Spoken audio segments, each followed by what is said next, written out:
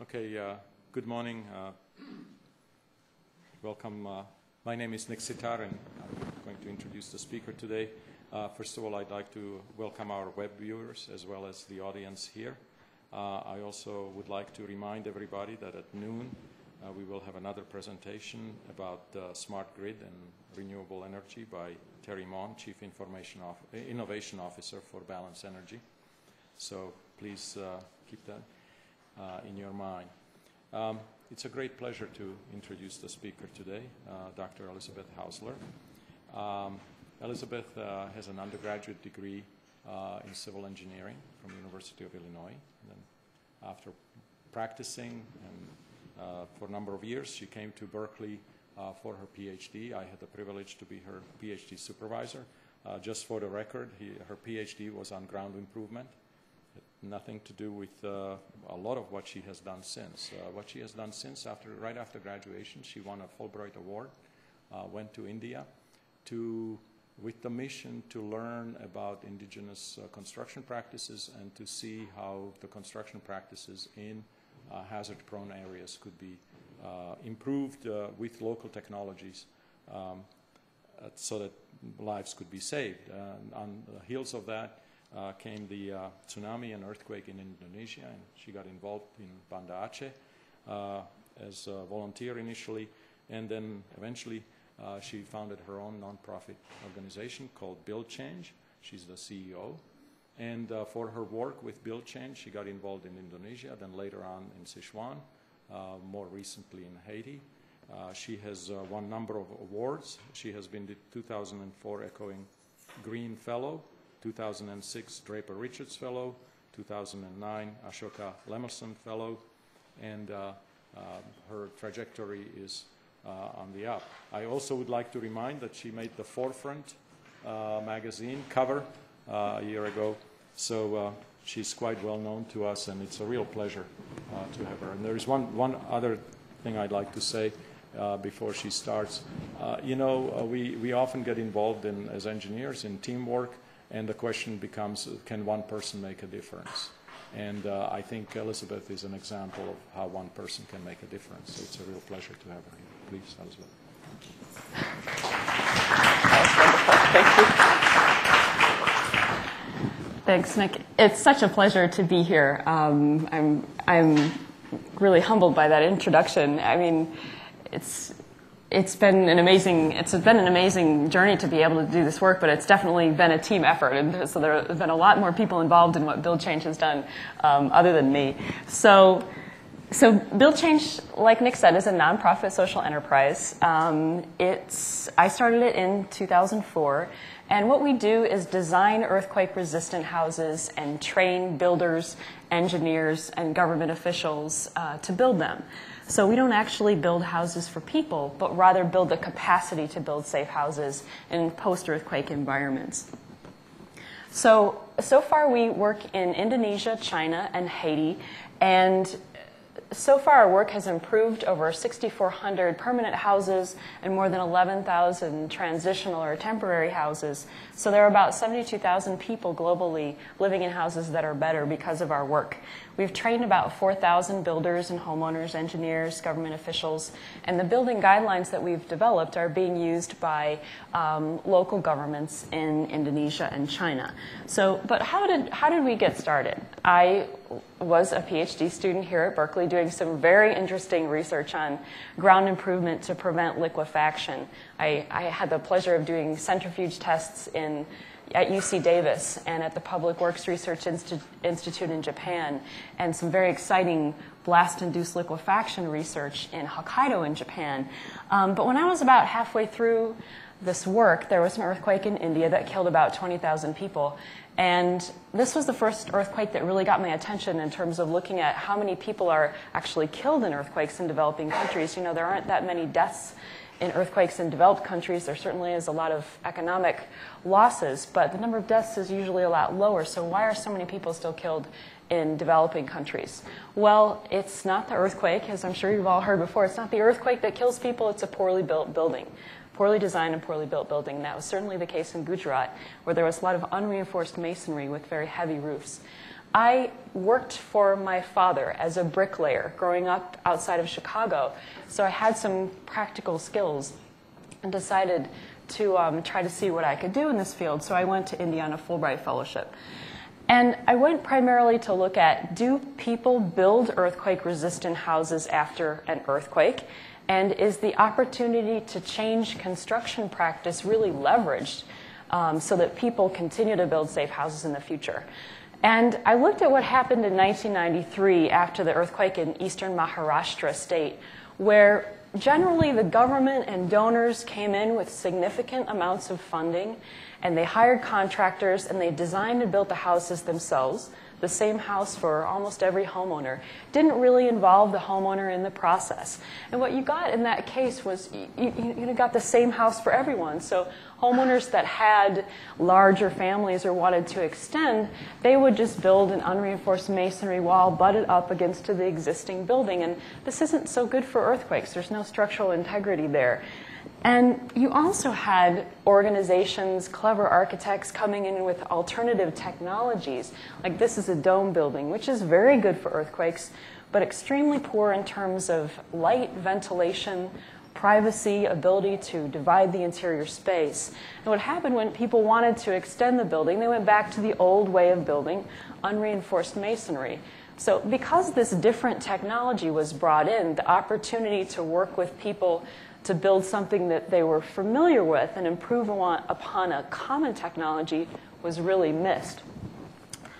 And I also found in this environment where the contractors were building the houses and the homeowners were really not involved, the homeowners didn't trust that their structure was safe because they weren't there to check that the concrete was mixed properly and there was enough cement in the mortar.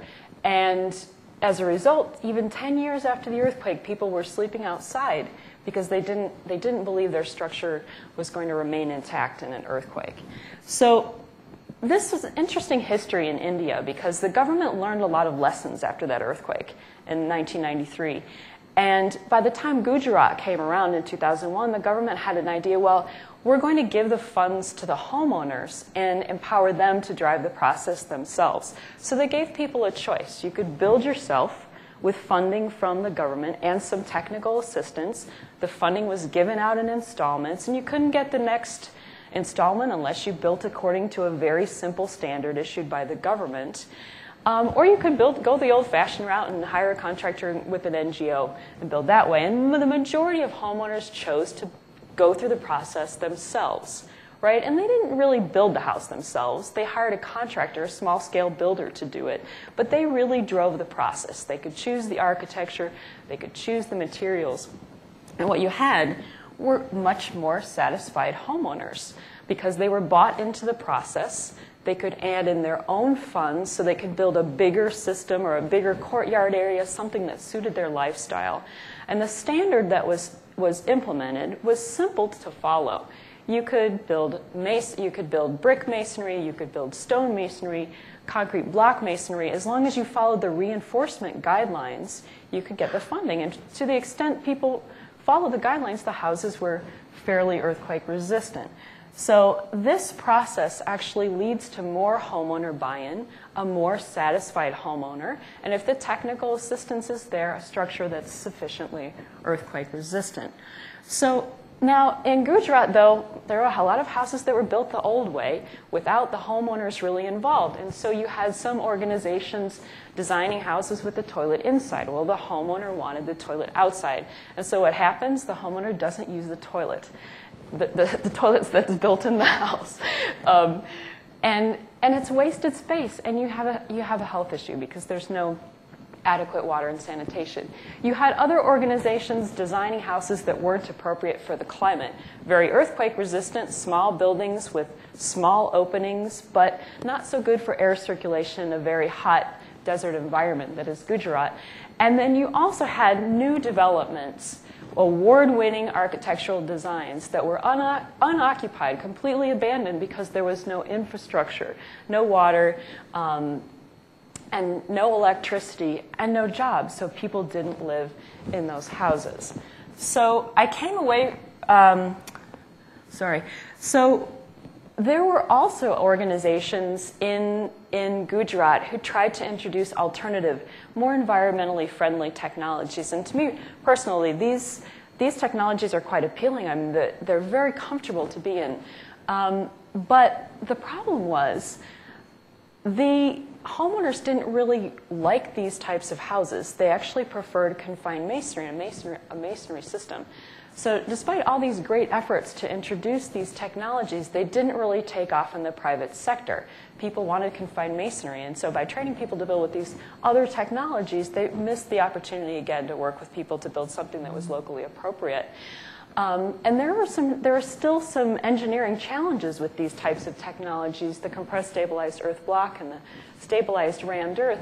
Trying to design these types of technologies in a seismic environment has kind of compelled people to put reinforced concrete elements in these types of buildings. And a lot of the buildings that I saw when I was there had small cracks because of the difference in the stiffnesses and the expansion properties of the earth-based material versus reinforced concrete. And certainly these issues can be overcome.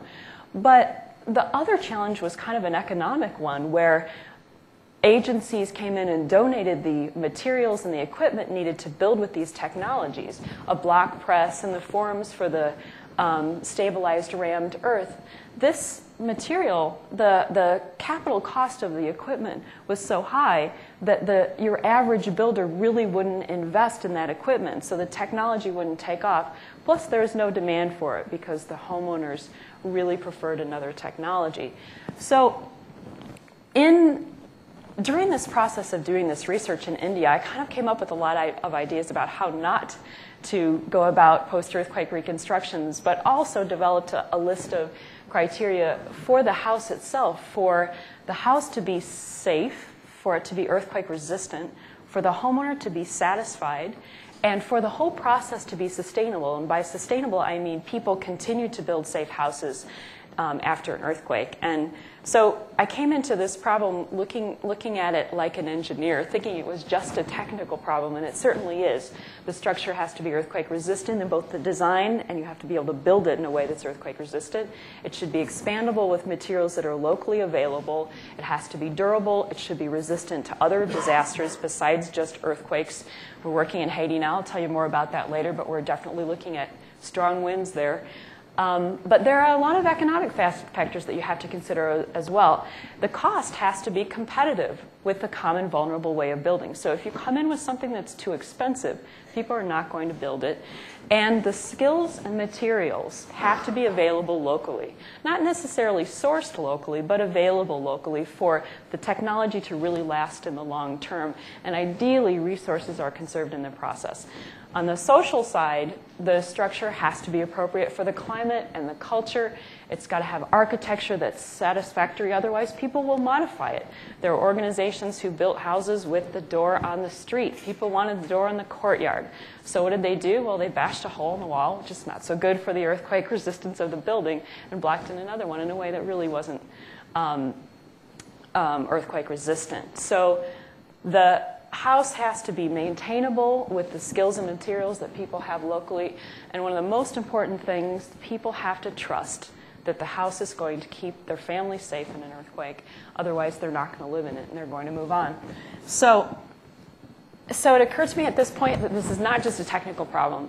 It's like so many development challenges, excuse me, so many challenges in developing countries. It's not just a technical issue, and it's not just a money issue, and it's not just a people issue. It's all three combined. So you've got to get the technology right, but if the technology is too expensive, people are not going to implement it. And someone ultimately has to want a house to be earthquake resistant.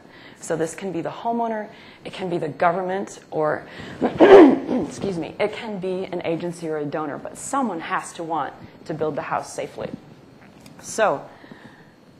So after this research, I started Build Change, and we started our first program in Aceh after the tsunami. We did a pilot project. Our idea wasn't that we were going to build houses for people. We wanted to train people to build them. But we went ahead and did that in Aceh, and it was a great exercise because going through the process of actually building houses ourselves made us really understand what it takes to do that. So we started out looking at what technology is already common, because it's so much easier to make small changes to existing technologies rather than to bring in something completely new.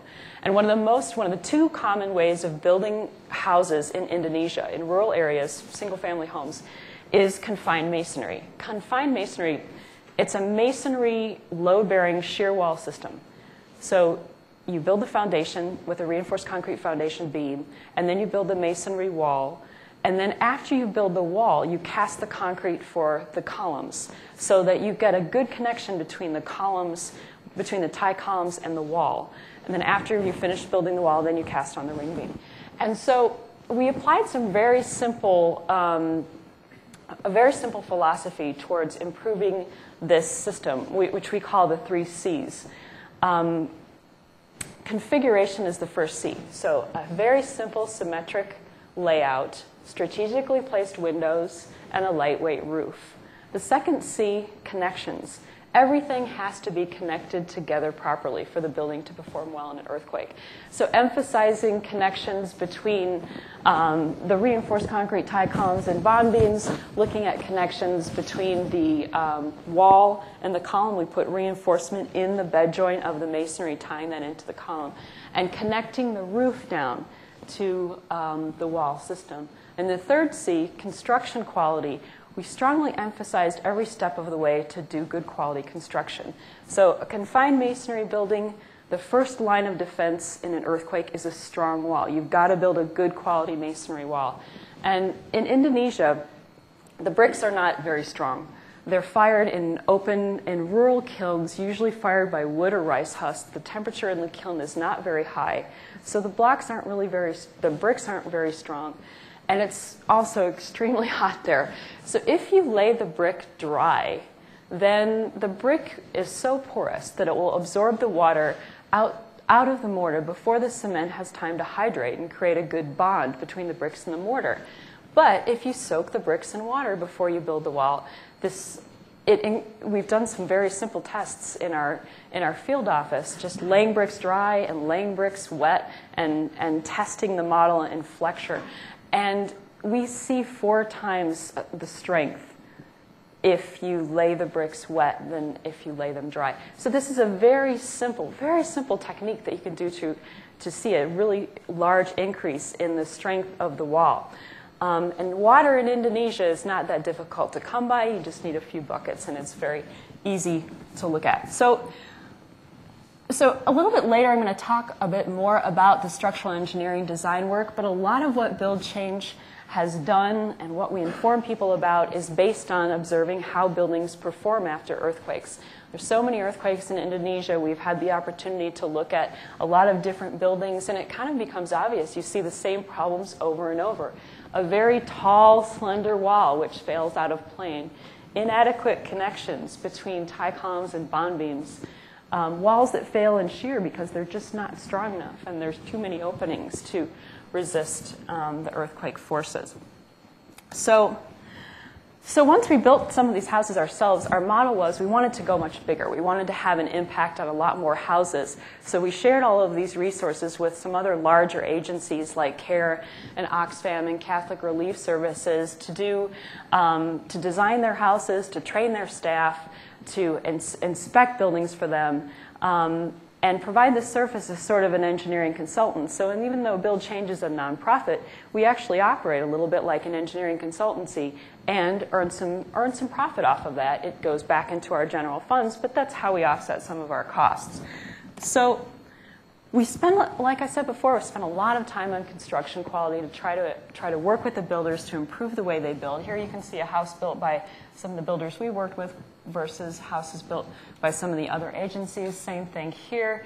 Very poor quality reinforced concrete construction there in the corner. So we started to do these massive capacity building programs, and we trained builders in 4 months apprenticeship type training programs. We found that our best staff were graduates of, not necessarily engineering graduates, but graduates of construction trade schools. And so we started doing training programs at these construction trade schools. Then we wrapped things up in Aceh and moved to West Sumatra, where there's some other lower profile earthquakes in 2007, which you may not have heard about.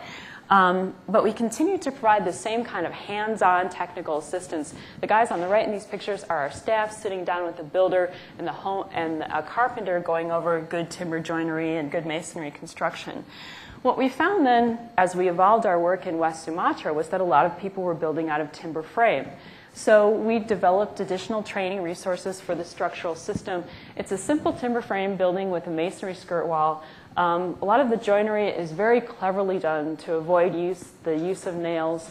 There are diagonal bracing in the corner, and this upper wall was traditionally made out of a woven bamboo mat, but that bamboo was harder to come by and took longer to make, and as things evolved, people switched to using a chain link fence for the upper wall.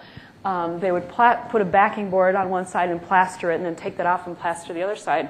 And the finished building actually looks quite like a masonry structure, very modern. And so as people continue to experience earthquakes in Indonesia, they're actually going back to building this more traditional type of structure of timber frame with a masonry skirt wall. So another interesting thing that we discovered in this whole process was when we were empowering the homeowners to build themselves, they got a very small grant from the Indonesian government. The cost per house of the materials, labor, and our technical assistance was a lot lower than the same house built in Aceh, where donors were really driving the process, and they had very high overhead costs, and not as good of control on the materials. When a homeowner is really driving the process, they don't waste materials, they tend to recycle more materials, and so the overall materials consumption is less in this model, and we can stretch donors' dollars further by really working with the homeowner and empowering them to make those choices. So then there was another earthquake in Indonesia, in the same place we were working in September of 2009. None of the homes that we worked with people to build to our minimum standard had any damage in this earthquake. And what we found going back to some of these areas that we hadn't been in 6 or 8 months, we found new homeowners building houses with some of the same techniques that we were promoting without our assistance, just with their own money. And that's kind of the big long-term change that we're really going for. Okay, so we also at that point started mass marketing information because we realized we had a limited staff. Working one-on-one with each homeowner is definitely helpful, but how can we get these messages out to massive numbers of people? So we developed these kind of technical resources, and this one on the left is if you can just do these 6 things on your confined masonry house, it will be much safer than it was if you didn't. So things like not using masonry in the gable wall, using confining elements, connecting them together, building a strong wall by soaking the bricks in water. And if you use large openings at the front of your house, which is very common in Indonesia, just put some reinforcement over it. So trying to kind of demystify earthquake engineering and make the techniques that people need to use to build safely accessible to everyone. Okay, so we're still operating in Indonesia, and after the 2008 earthquake in Wenchuan in China, we opened a program in China. So I'm going to kind of a little bit more systematically now go through the build change process and the design process that we've used to rebuild houses. And it always starts with learning. So why did houses collapse and why did they not? There are always great examples of buildings that did not collapse in earthquakes. This is an example from Sichuan. These were some older, unreinforced or partially confined masonry buildings with precast concrete plank roofs, which were all in piles of rubble. In the back, you had a 2-story confined masonry building built according to the 2006 code, and a simple unreinforced single-story building, which both building types did very well in the earthquake. So we have a series of reconnaissance reports that we did on this earthquake, which are available on our website. But we went through to kind of try to think about, well, why did buildings collapse and why did they not? And one of the primary reasons is the use of this precast concrete plank roof on an unreinforced or poorly confined masonry wall. And it turns out that this technology was actually allowable in China in the 90s. It was written up in some conference papers. But you can see there's no real connection between the precast concrete plank and the ring beam. So this is a very vulnerable system in an earthquake, and it's now actually banned in most of China. So again, without doing any structural engineering, we can pretty much make a recommendation that these planks aren't a good idea in an earthquake-prone area. But we can't just come out and say, well, don't do this without giving people some alternatives. So recommending to use reinforced concrete cast-in-place roofs or timber was the alternative. So there are a lot of single-story buildings also in rural areas in China that had a lot of damage, and they were classic shear failures of masonry walls. And these are caused by poor quality masonry, not enough cement in the mortar, poor bonding between bricks and mortar, the same kind of problems that we see over and over. So we can, again, make recommendations easily without doing any structural engineering about how to improve these buildings. Use higher strength bricks, make sure the mix proportion is correct. Make sure there's a good bond between the bricks and the mortar. Use a thicker wall and add confinement. So the beauty of confined masonry is that it adds ductility. So if you have a masonry wall that cracks, if you have it confined by reinforced concrete columns and beams, there's an extra ability to dissipate energy and to prevent the building from collapsing, because it can crack a little bit without and still remain confined by the reinforced concrete columns and beams. So it's interesting, though, in all of these earthquake areas, you find a lot of unreinforced masonry buildings that did just fine. And, we don't want to recommend unreinforced masonry because it's a building with very little reserve capacity. Once it cracks, you're in big trouble. But it kind of says something about the need to build a strong masonry wall. And if you build a strong masonry wall and you follow simple rules on configuration and that sort of thing, you'll be a lot better off than not doing so. So we found a lot of unreinforced masonry buildings that also failed out of plane, basically one wall failing and usually overturning. And again, simple solutions to improve that type of failure: put confining elements, use confined masonry, use reinforced concrete tie columns and beams, and tie everything together. Again, over and over, earthquake after earthquake, vulnerable masonry gable walls. So we're trying to get people to just avoid those altogether.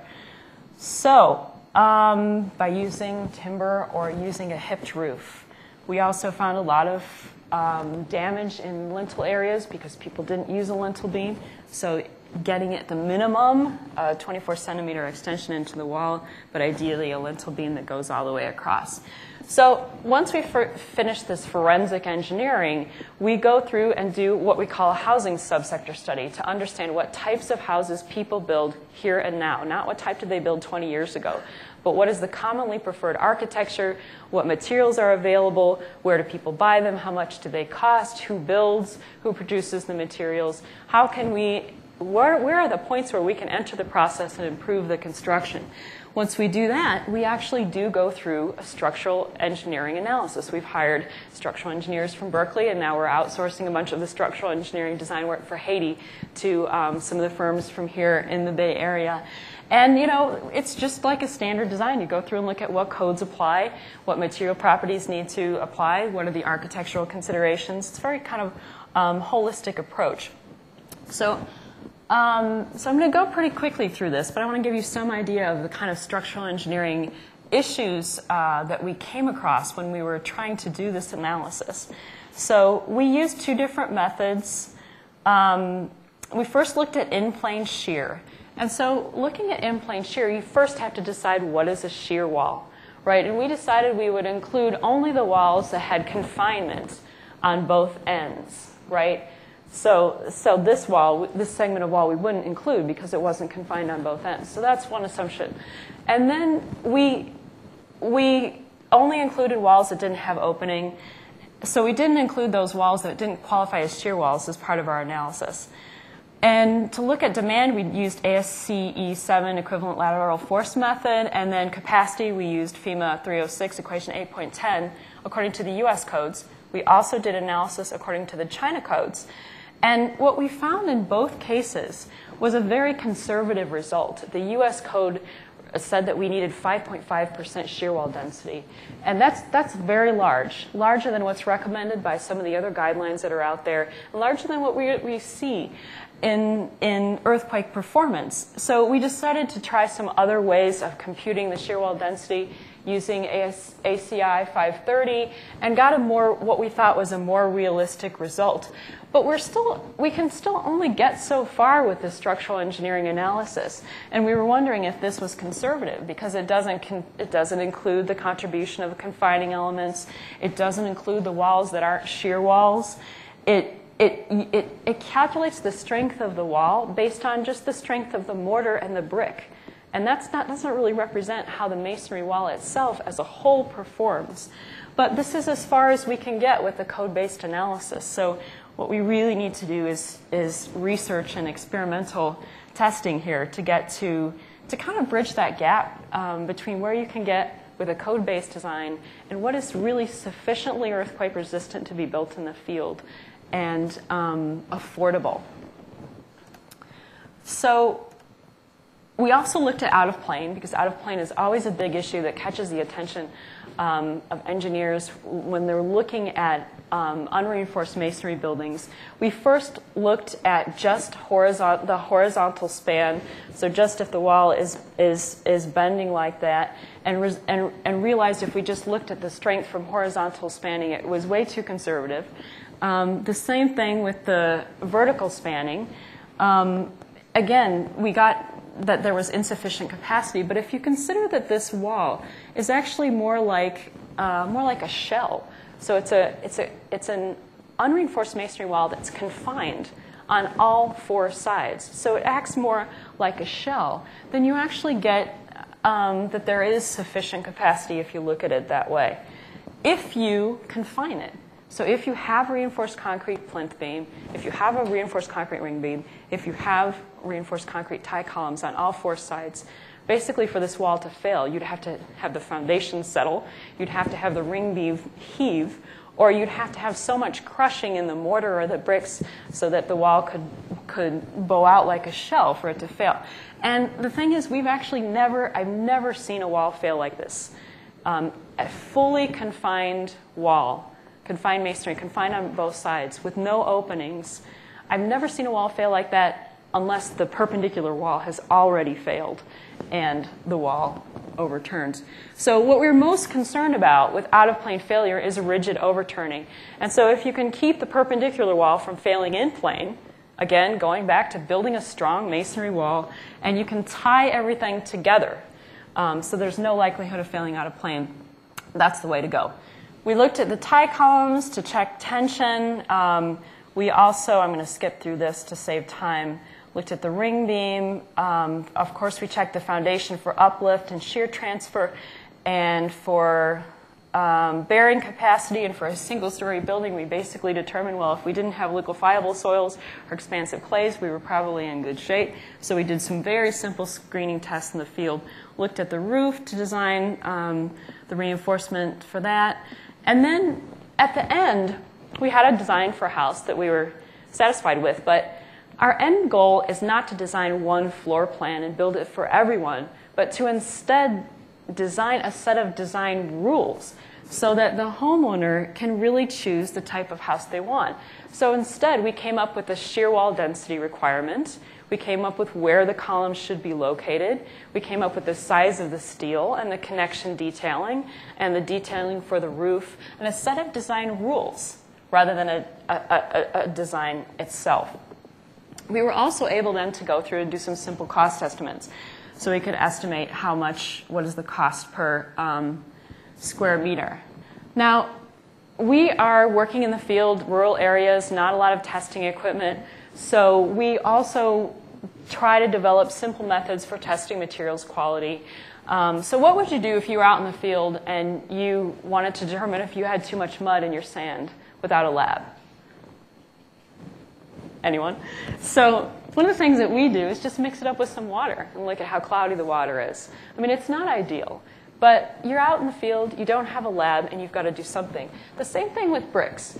So how can we determine if the brick is strong enough?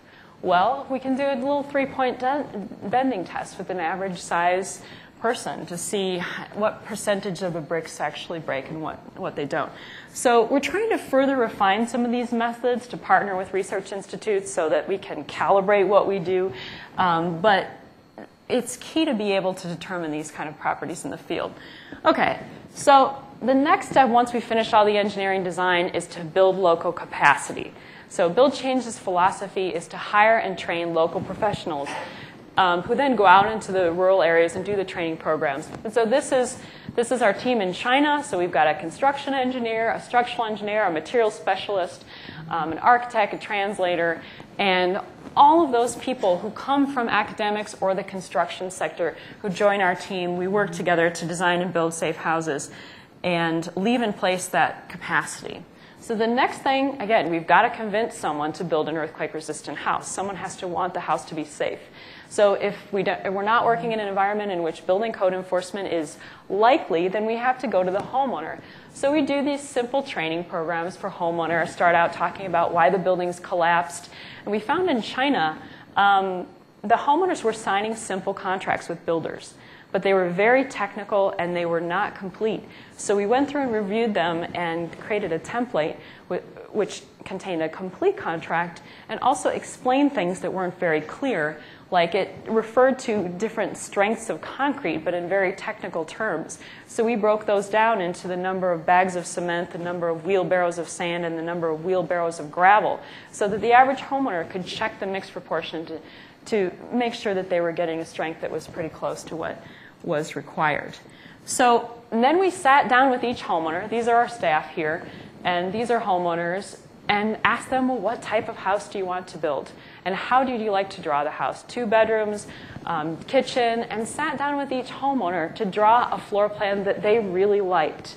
At the same time, because we'd done a cost estimate, we could back of envelope calculate how much it costs to build the house and work with the homeowner within their budget. So if they didn't have enough money to build the big house that they wanted, we would be able to change that before they start construction. Because the last thing we want is for them, homeowners, to start building a house, invest a lot of money in the foundation, get to the top of the wall, and they're not able to complete the very important tie-column bond beam connections. So this is one of the first women that we worked with in China. Her name is Xing Daiyan.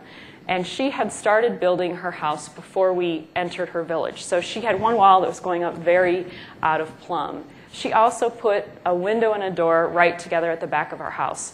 So we talked her through what she needed to do to improve that building. Tear down the wall that wasn't straight and put reinforcement over the window and door combination.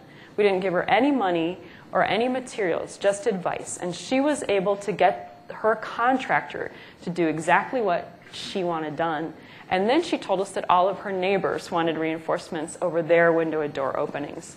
So this is the kind of change that we love to make. Get the homeowner to really understand what needs to be done, have them take care of it themselves, their neighbors see it, and change happens. Okay, so, but wouldn't it be easier if the government would just enforce building standards? Yes, absolutely it would. But it's not always a corruption issue. What we find in a lot of areas that we work with, especially in rural areas, there's just a lack of capacity. There aren't enough engineers. There aren't enough people who are trained in engineering. There aren't enough vehicles. There isn't enough budget to get around to see each homeowner. So after we started working for a while in China, the township government asked us to inspect houses on their behalf. So we trained our staff. They would go out and not really inspect, not really just kind of show up and write down on a list and go back, but really work hand in hand with the builder and the homeowner to improve the way they were building. We would report back to the Chinese government, and they would provide incentives for the contractors who were doing a good job, and give the contractors who were not doing such a good job, calling them into the office and asking them to improve the way they built. So we also decided that we should share our knowledge and resources with government officials, and so we started doing government officials training, which we're now doing in a larger scale in China. We developed, again, similar marketing materials that show a poor quality wall and show a poor quality wall and show a good quality wall. Again, for the concrete mixing, breaking it down into the number of bags of cement, wheelbarrows of sand, and wheelbarrows of gravel, so that it's easy and simple for anyone to understand how to build an earthquake-resistant house. And money, we need to talk about money because that's always a factor. In China, the government provided a grant to the homeowners, so they had the minimum that they needed to build an earthquake-resistant house. Okay, so we are also working in Haiti. We've just started working there, and again, started with the same process of understanding why houses collapse in earthquakes and why they don't. Going through the same exact process of understanding what materials and technology are locally available in order to design houses that people really want to build and live in. And what we found on my first trip to Haiti in March, this is a group of local residents in Léogâne, which is near the epicenter, slightly outside of Port-au-Prince. They had started building a new building after the earthquake to get a water treatment facility back online. And they were already taking measures and making steps to make their building more earthquake resistant. They were building unreinforced masonry before.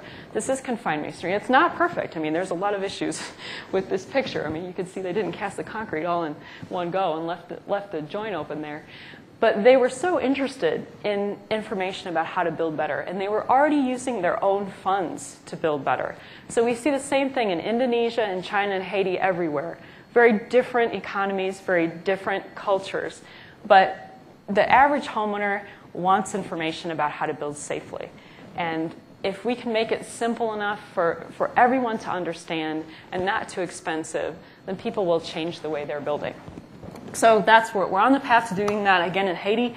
We're going through the design process now. Like I mentioned earlier, we're outsourcing to some of the structural engineering firms here and in New York, going through and doing doing structural engineering design for confined masonry, for reinforced masonry, for a timber frame building, and for a multiple-story, multiple-use building, which will likely be reinforced concrete frame with masonry infill. And then going through the same process of supply and demand. With earthquake-resistant construction, you have to have a sufficient capacity, engineers, builders, technical supervisors who understand how to design and build a safe house. And so we are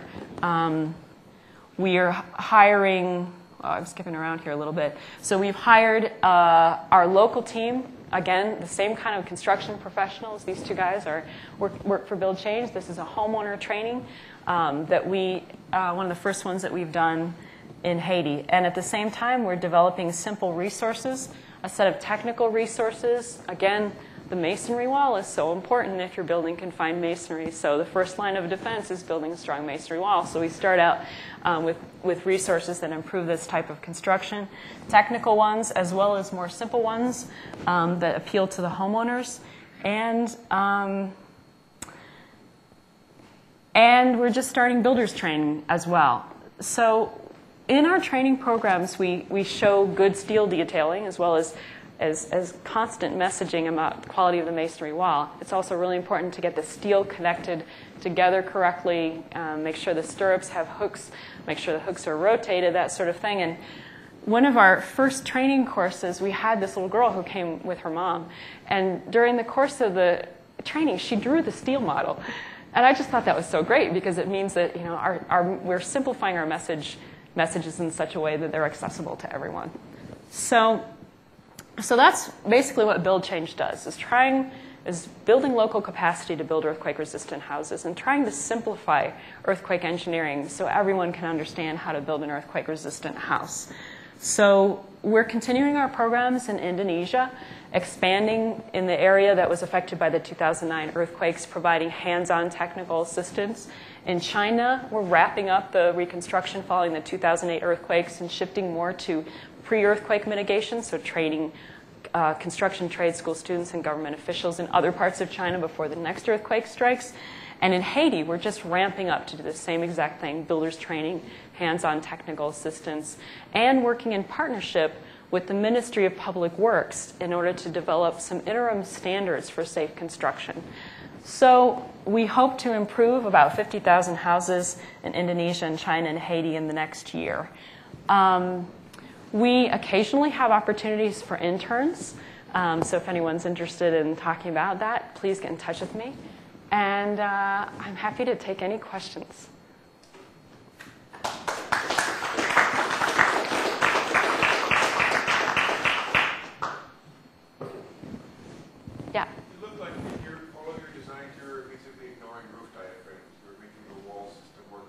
Yeah, that's right. Why? Well, in Indonesia, because it's not common to have a roof diaphragm, right? The roof is a timber frame. And so in China, actually, we do use the roof diaphragm because those buildings have a reinforced concrete slab roof. So it's basically just kind of trying to make things work with the existing architecture. Yeah. Mm-hmm. And even a fairly sturdy timber frame roof is still too floppy compared to the masonry. You can't use it. According to our structural engineers, yes. Although I think it adds a little bit of bracing, but it's not enough to, I think, really justify in the analysis. And the other thing is, like, you look at these buildings that have heavy reinforced concrete slab roofs that could act as a diaphragm and a weak wall, and they collapse. I mean, that's the massive numbers of buildings collapsed for that reason in Haiti, because the wall system wasn't very strong. The roof was just fine, but it was very heavy. So there's a larger demand on the wall. The wall just came out from under the roof slab. They collapsed in shear. Yeah. Mm-hmm. Yeah. In either China or Haiti, do they have adobe structures as opposed to masonry?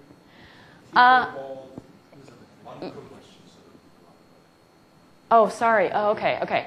Sorry. So the question is whether or not there are adobe structures in China and Indonesia. Not in Indonesia.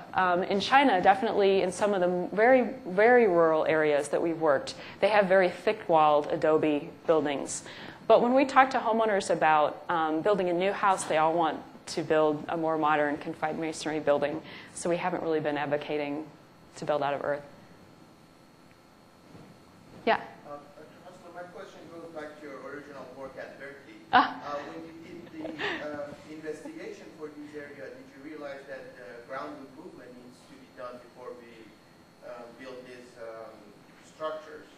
And if yes, how would you educate people in these rural areas? Yeah. Because to me, it's much easier to convince people to invest in something that they can see, but it's much harder to convince these people in ground improvement that Yeah, that's a great question. This question is about my dissertation research, which is on ground improvement to prevent liquefaction. And we're looking at single-story buildings, and so the soil issues are less important than they were in the buildings that I was looking at for my dissertation, where you definitely need to improve the ground. And what I looked at in my dissertation was how deep and how wide do you need to improve the ground in order to keep your settlement into a tolerable level. So we ended up basically looking at, well, if you can avoid liquefiable sands and if you can avoid very expansive clays, then you're all right. And so we developed some very simple screening techniques to screen out those systems. Now, it was rare in the projects that we've worked in so far that we've actually found those soils, although we have found them in a few cases. And so in that case, our first recommendation to the homeowner is to move. But that doesn't work very well, usually. And so then our second recommendation is to dig out the expansive clays. We've had some situations where there's been like a meter or so of clay that we just didn't like, and we were able to dig it out and replace it. And then the next recommendation, if we can't get those two done, is to build out of timber, right? Is to avoid a masonry building, because the timber is going to be a little bit more tolerable to the settlements, and it'll be easier to repair if it does settle, and it's lighter weight. But it's definitely a tough one, and we're trying not to ignore the geotech, because that's my background. But definitely I haven't seen a lot of houses, single-story masonry houses, that have failed because of the foundation. It's more the walls and the reinforced tie column bond beam connection. Yeah. You mentioned that these are all post-earthquakes. Has there been any effort in sort of a preemptive manner to make those areas where we have big earthquakes, maybe not recently, but to start spreading the message ahead of time? Yeah, so the question is about most of our work has been in the post-earthquake environment, and are we planning to, or have we done any work in pre-earthquake mitigation? And that's kind of how we're transitioning now in China. So our plan is to move into a country after the disaster because there's a huge need, there's funding, there's an opportunity. We can use that to build our own capacity, our own set of resources. But then the idea is that we then, once the reconstruction is finished, take those resources to other parts of the country where earthquakes are likely. I mean, the structural system is the same, the language is the same. And so that's what we're transitioning to do in China. We haven't been able to make that transition in Indonesia because the earthquakes just keep happening. And on January 11th, we had a board meeting in which we discussed what Bill Change's third country was going to be in 2010. And we're talking about a peri-urban area of a South American city that was highly seismically active but hadn't had an earthquake yet. Very excited about the possibility of moving into that context. That was January 11th. The Haiti earthquake was January 12th. So that changed our trajectory.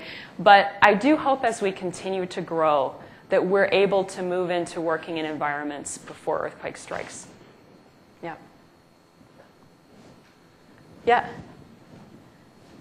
In that context, is it going to be practical to provide a simple set of guidance for retrofitting buildings in advance? Yeah. Or do buildings have to go and start again? Very good question. I should have talked about that. The question is about retrofitting and practical guidelines for retrofitting. Yes, I think so. There is a repair guideline that has been made in Haiti, mostly by Miyamoto International. And we're now working with Miyamoto and with some other engineering companies to come up with a simple retrofitting guideline.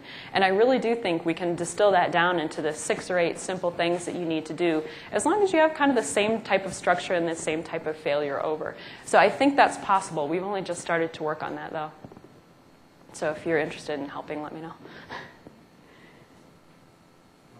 It seems like in Haiti they have a strong concrete hollow block tradition. Yeah. But I haven't seen very much of the internally reinforced concrete blocks that we do here. Mm-hmm. What is your opinion possibly of that? I think reinforced masonry is viable, viable from an engineering standpoint.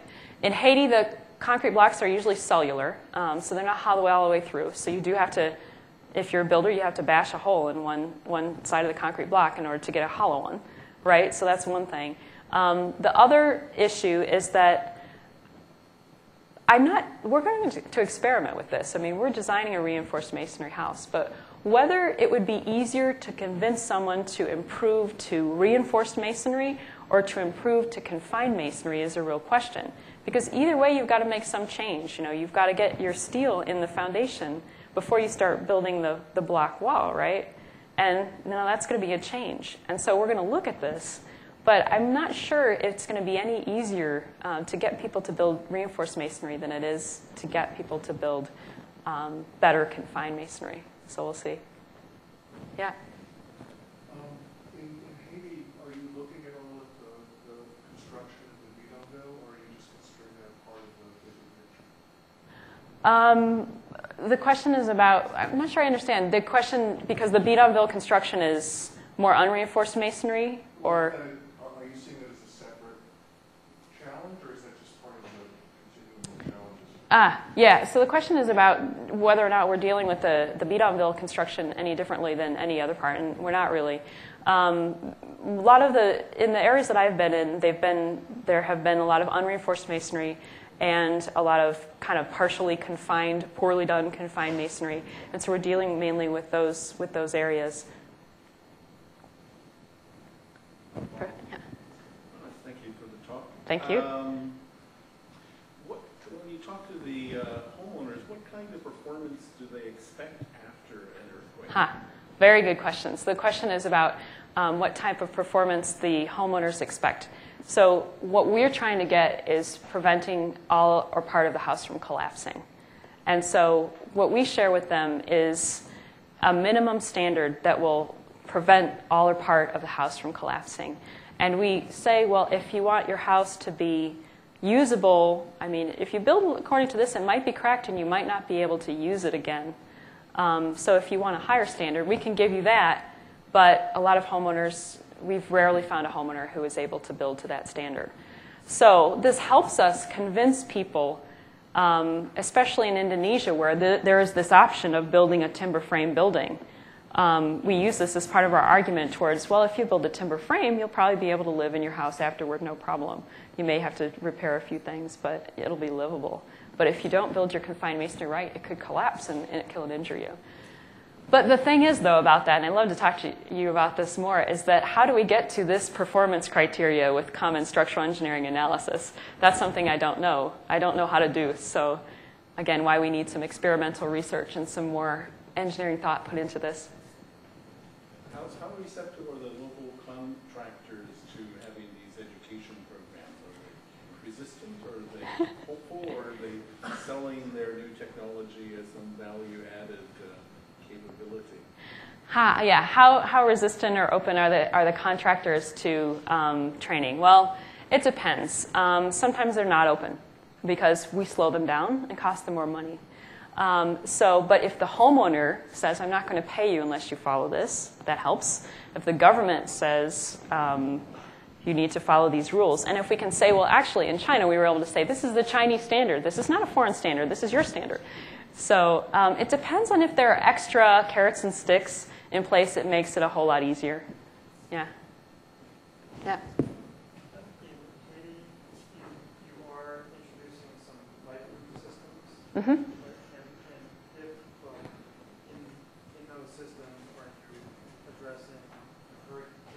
Yeah. And the designs in general, are they seismic?